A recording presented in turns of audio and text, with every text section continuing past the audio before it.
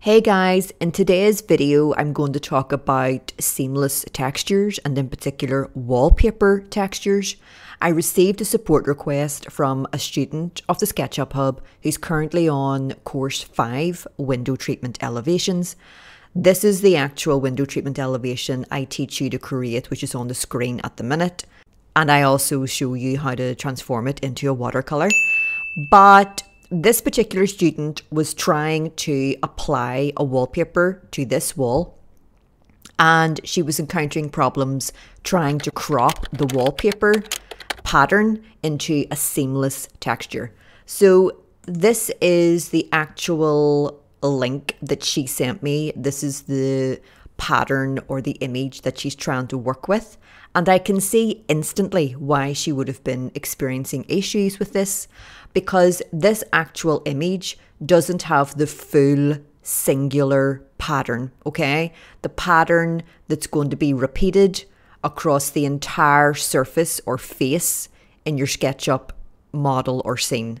So you can see right here, sorry, I'll point to it in my video.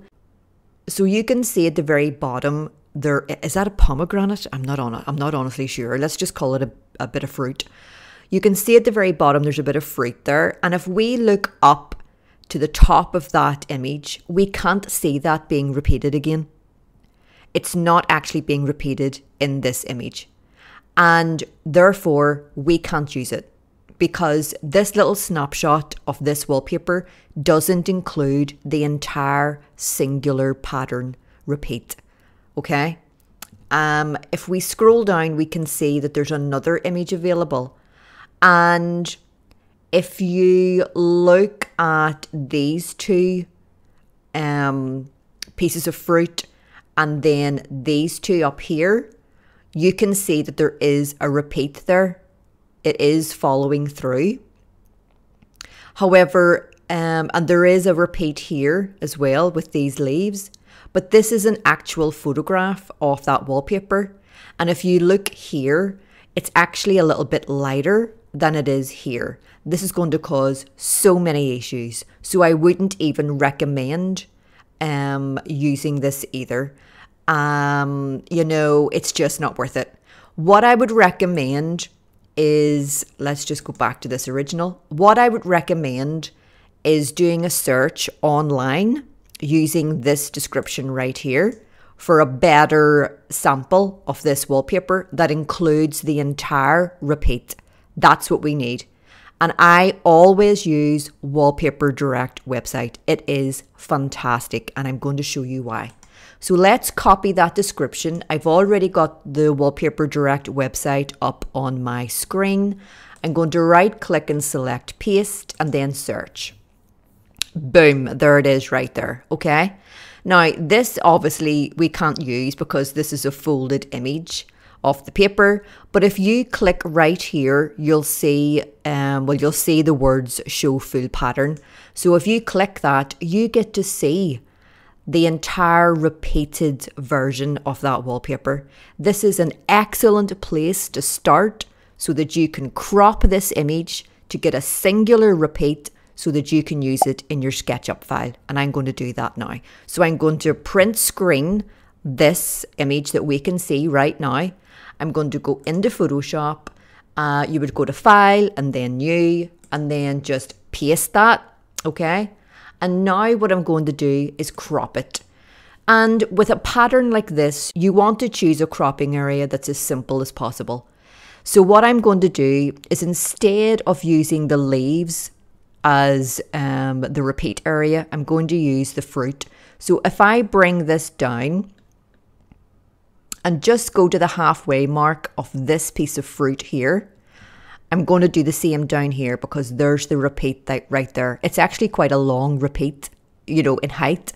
So I'm going to bring this up to the halfway mark because it's easy to distinguish that. And then we're going to crop it on the horizontal as well. So I'm going to bring it all the way across. And what I'm going to do is go to, I was going to say the halfway mark on this piece of fruit, but there's actually a stem right there, and that could be a little bit annoying. So let's just go to the right of that stem so we don't have to consider that.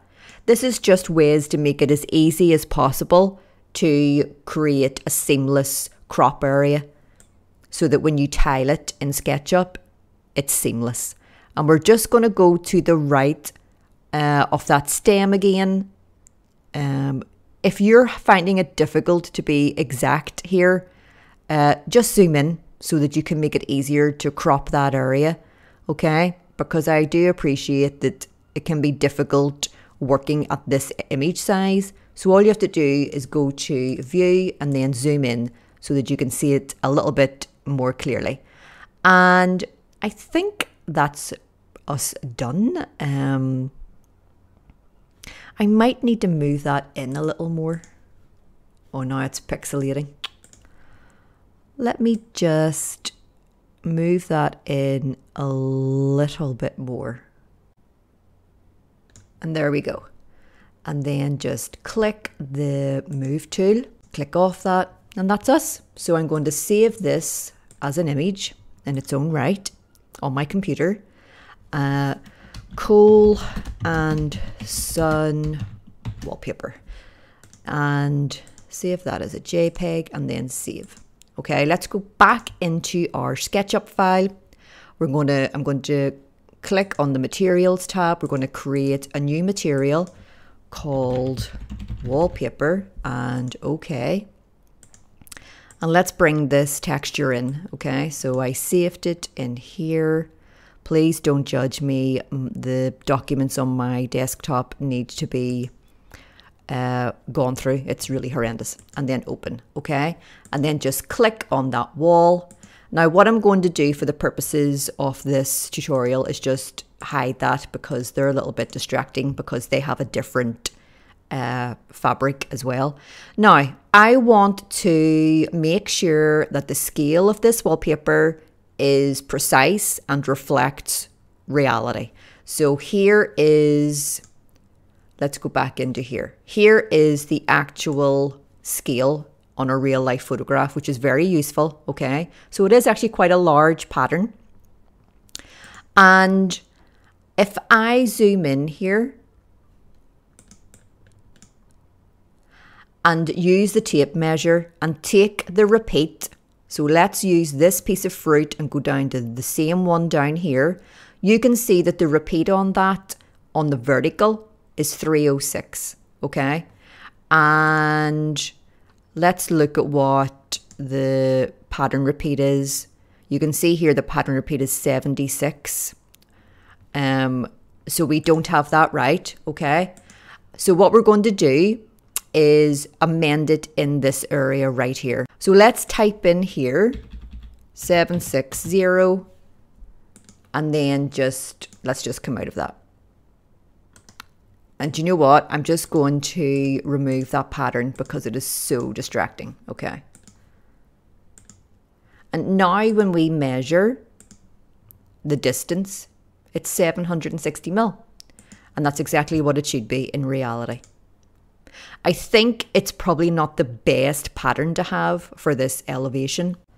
So I brought it over to a bathroom elevation that I already had on my computer and just modified the colors a little. And it actually looks really lovely in a bathroom setting with a little bit of paneling detail, etc. Anyway, that is how you create a seamless wallpaper texture, particularly for a slightly more complex pattern for SketchUp.